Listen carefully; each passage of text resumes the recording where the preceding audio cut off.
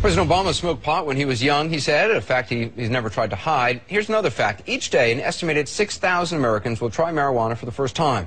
It's the most common illicit drug in the United States, with nearly 15 million people using it at least once a month. But should marijuana be legalized? Let us know what you think. All this week, we're taking a close look at that deeply divisive issue in a series of eye-opening reports that may change your mind one way or the other. It's a special 360 investigation we're calling America's High, the case for and against pot. And we begin with a growing fight over medical marijuana. Now, as of right now, 13 states have laws that permit marijuana, also known as cannabis, to be taken for medical conditions. There's no prescription for cannabis. Instead, doctors issue a recommendation in these states. But is it safe? Is it effective? Does it actually work? Melissa Etheridge says it worked for her. The Grammy Award-winning singer-songwriter turned to marijuana after she was diagnosed with breast cancer. In an interview, Etheridge tells me why she did it and how she believes it helped restore her health. I'm actually grateful for my cancer diagnosis. Grateful because it changed your life? Changed my life, woke me up, totally. Melissa Etheridge's wake-up call came in October 2004 when she was diagnosed with stage 2 breast cancer. She immediately underwent 2 surgeries to remove the tumor and lymph nodes and then began what she calls the most painful experience of all, chemotherapy. What is the pain like? It was just a general pain of your body dying, of all your cells dying. And so your appetite's gone, and you're nauseous. And your hair is falling out, your skin, it's like death. And the only thing I could do is lay there. I can't, it hurt to, light hurt, sound hurt. I couldn't read anything. I just laid there. Needing something to ease the pain, she didn't want to use Vicodin or other prescription pills that could be addictive or come with side effects.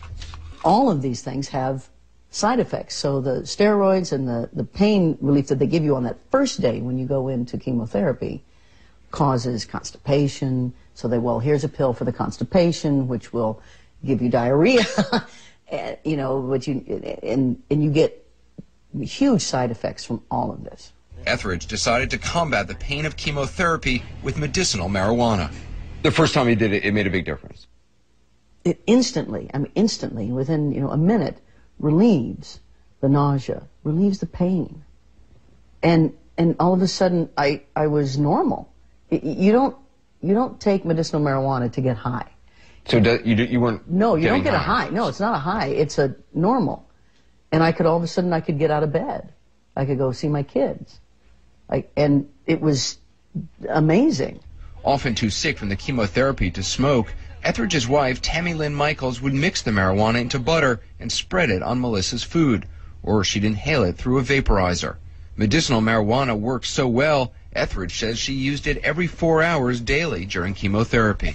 Did you ever worry about becoming addicted? There are those who say, well, look, this is a gateway drug. No, it's not at all. If you ever were on that side of it, you would understand what I mean. It's almost laughable to think that you could be addicted to this. It's not at all. You mentioned you still have a prescription. Do you still use marijuana? Yeah, I do. The effects of on my gastrointestinal system leaves me with, I have a real low tolerance for acid of any kind, and so acid reflux is a constant problem. And I don't want to take the little pills that they give you that have all the side effects to help with that. And I do use it. I'm one of the users that would like, in a stressful situation, or maybe when I've eaten that cheese pizza with my kids, that I'll do that, and it settles. It totally, completely settles all that. So, most people eat the cheese pizza after. That's true. Well, no, you got it backwards. It's not like that. I know. I run for hope. I run to feel. I run for the truth, for all that is real. Today, at 48, Melissa Etheridge has been cancer-free for 5 years, and she says she can't imagine having gone through the battle of her life without medicinal marijuana. She's now pushing for its legalization. There's more than, I think, 200,000 people in California who are registered to receive medicinal marijuana. Do you really believe that all those people, though, have legitimate reasons to be getting marijuana? Who are we to say what a legitimate reason is? If it helps somebody at the end of the day, instead of drinking a couple glasses of wine, to have a few tokes? What were we to say? Why must we in this country be so judgmental about this? These people aren't hurting anybody. They're not hurting themselves. Melissa Etheridge and I covered a lot of ground. You can see more of the conversation, more of the interview at ac360.com. So that's where you can also join the live chat, which is happening now. Let us know what you think about this issue. Again, ac360.com is the site. Up next, a much different view of medical marijuana. A teacher says she bought as much pot as she wanted, and she thought it would ease her pain for bipolar disorder. Instead, she says it nearly drove her to suicide. Plus, a medical marijuana dispensary will take you inside one where the choices seem endless. So these names of different cannabis, these are all given by the people who are growing it? Exactly. Their particular blend? Exactly. So there's like Bubba Joe, Mendo Purple, Princess, Third Eye, Air Force One. Air Force One, how about that? Well, before the break, you heard from singer Melissa Etheridge, in her own words, explain why she used marijuana to battle the pain after she learned she had breast cancer. Etheridge is a strong supporter of medical marijuana, but another woman who used marijuana to treat her illness is not. She said it nearly drove her to suicide. Now, her story raises a lot of questions, not only about the effectiveness of the drug, but about the wide discretion doctors have in giving it or in recommending it. Randy Kate reports. When this California school teacher was diagnosed with bipolar disorder 9 years ago, she decided to medicate with marijuana. She asked us not to identify her, so we'll call her Lisa. Lisa found a doctor online to recommend medical marijuana. She showed me how easy it was.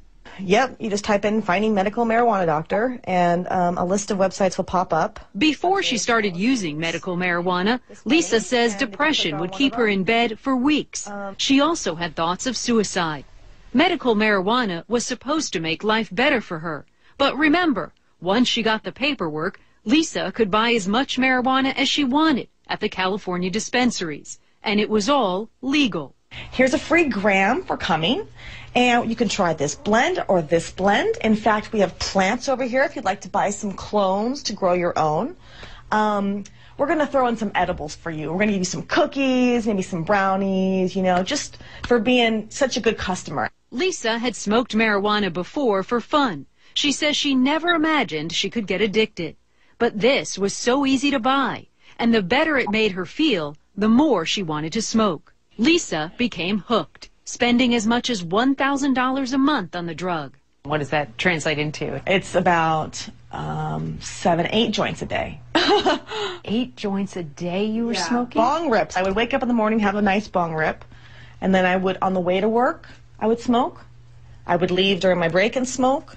I would smoke on the way home. I would smoke all night long. Psychiatrist Denise Green didn't treat Lisa. In fact, she says Lisa never should have been approved for medical marijuana. Long-term side effects of chronic marijuana use psychologically are depression and anxiety. So anyone who certainly has underlying psychiatric illnesses should not be using marijuana on top of that.